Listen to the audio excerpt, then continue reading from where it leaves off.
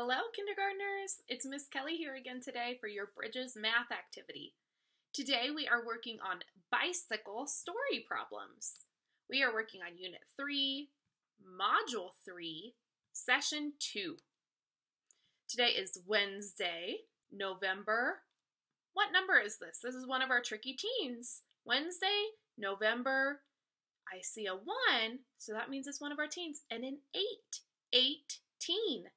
Wednesday, November 18th, 2020.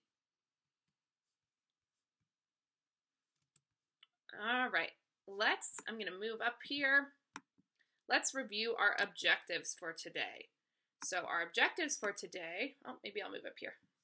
Our objectives for today are I can represent addition, subtraction with objects, fingers, verbal explanations, expressions, or equations. So we're going to do all of that today. We're going to use objects to help us add. We're going to use our fingers to help us add. We're going to talk and use our voice to help us add. And we are also going to use our equations that we learned about yesterday.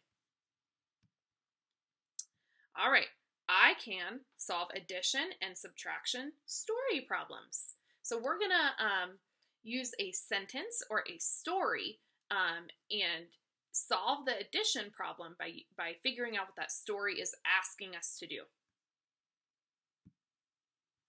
I can make sense of problems and persevere in solving them.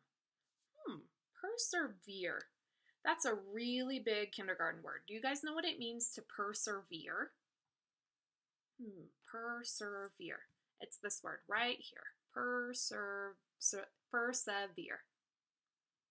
To persevere means that even if something gets hard, we don't give up. We keep going and we keep trying. So sometimes in school, some things might be hard for us to do, but that's okay. If we keep persevering and we can always ask for help, then we can keep going and we can solve those problems. So it's important to not give up, even if something gets a little bit hard or frustrating. All right, here we go. Whoops. Today our plan, we are going to practice counting to 20. We are going to use what we have learned about addition and subtraction and doubling to solve some bicycle problems. So with Mrs. Schaefer a few weeks ago, you guys learned about doubling. And we'll talk a little bit more about what it means to double something if you forget, okay? All right, so first we're going to start by counting all the way up to 20 and back down. Okay, so we're going to start at 1. You ready? Count with me. 1, 2, 3, 4, 5, 6, 7, 8, 9, 10, 11, 12, 13, 14, 15, 16, 17, 18, 19, 20. There's our tricky teens. They start with a 1. We're going to count back down. You ready? We're going to start at 20. 20, 19, 18, 17, 16, 15, 14, 13, 12, 11, 10, 9, 8, 7, 6, 5, 4, 3, 2, 1. Great job, my friends. All right, so the last time that we sent out school supplies, we gave you guys one of these hundreds charts. A hundreds chart goes all the way to 100.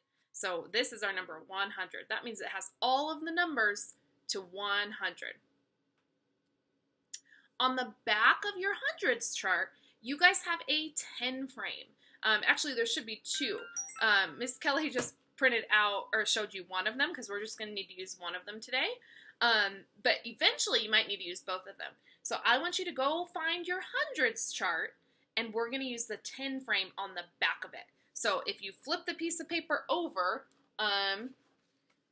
then your hundreds chart will be on the back of it. If you don't know where your hundreds chart is, that's okay. So this is not it. But if this was our hundreds chart, your 10 frame would be on the back side of it. Okay? So go look for your hundreds chart, and I want you to bring it back. What we also will need, we gave you guys some bread counters, or if you don't have your counters, then you can use some pennies or quarters or maybe some beans if you have any beans in your kitchen, or any other little small thing that you think that you could count with. We're going to need probably 10 of them. Okay, so go look for your hundreds chart with the 10 frame on it, your counters that we gave you, or if you can't find your counters, then get something else like pennies or beans, or if you've got the little counting bears, or buttons, anything small that you can count with and you can move. Okay, so go ahead and pause this video. This is the pause button. It should be on the bottom of your iPad down here. Press your pause button, and when you're ready to start, then you can go ahead and press play. Okay? All right.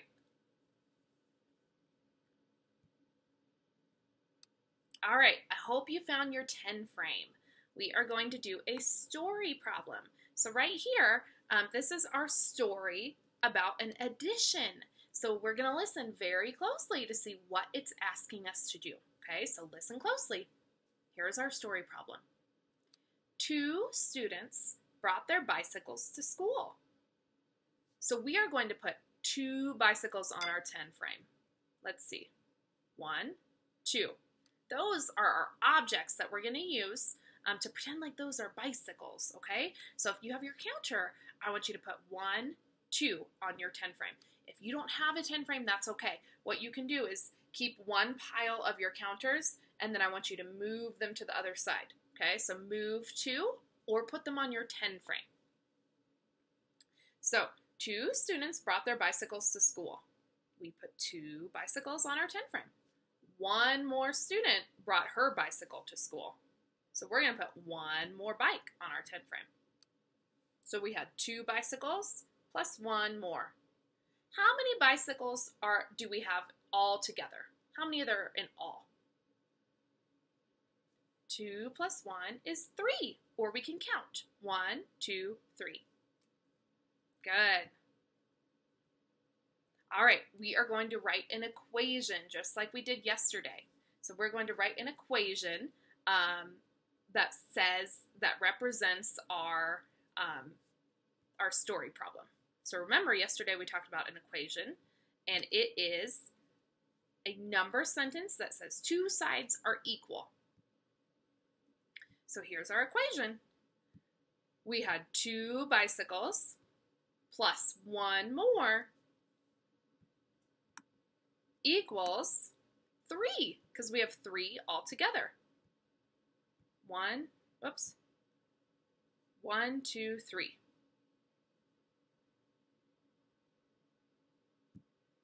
All right, let's try this one. How many wheels are there on a bicycle? How many wheels do you see? 1 wheel, 2 wheels. 1, 2. So we're going to put that on our 10 frame. So put 2 wheels on your 10 frame.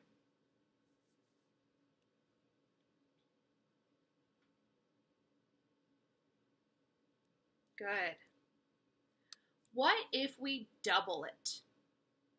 That word double means to add the same number again. So we added 2 wheels, so we need to double it, which means add 2 more, because our number was 2. So we're going to add that number again. So add 2 more. 1, 2. Add 2 more to your 10 frame. Here's 2 wheels and 2 more wheels.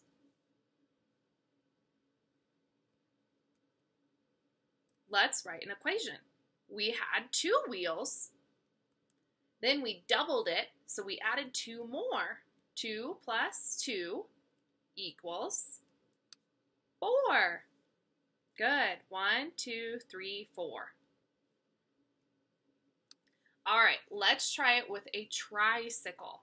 A tricycle has how many wheels? 1, 2, 3. That word tri means 3. Tricycle means 3 wheels.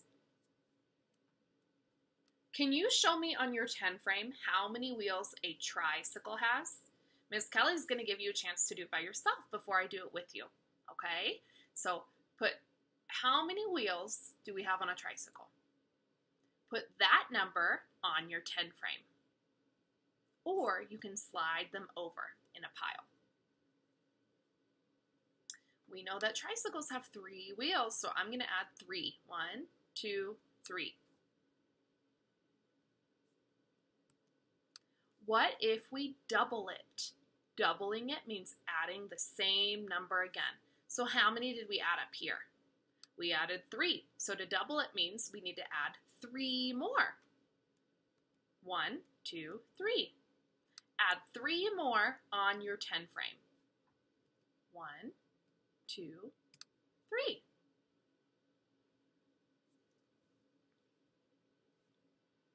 Good. We had 3 wheels up here, and then we doubled it, which means adding the same number. So we added 3 more. So we're going to write an equation. We had 3 wheels plus, how many more did we add? 3 more because we doubled. Plus 3 equals how many? How many do we have now?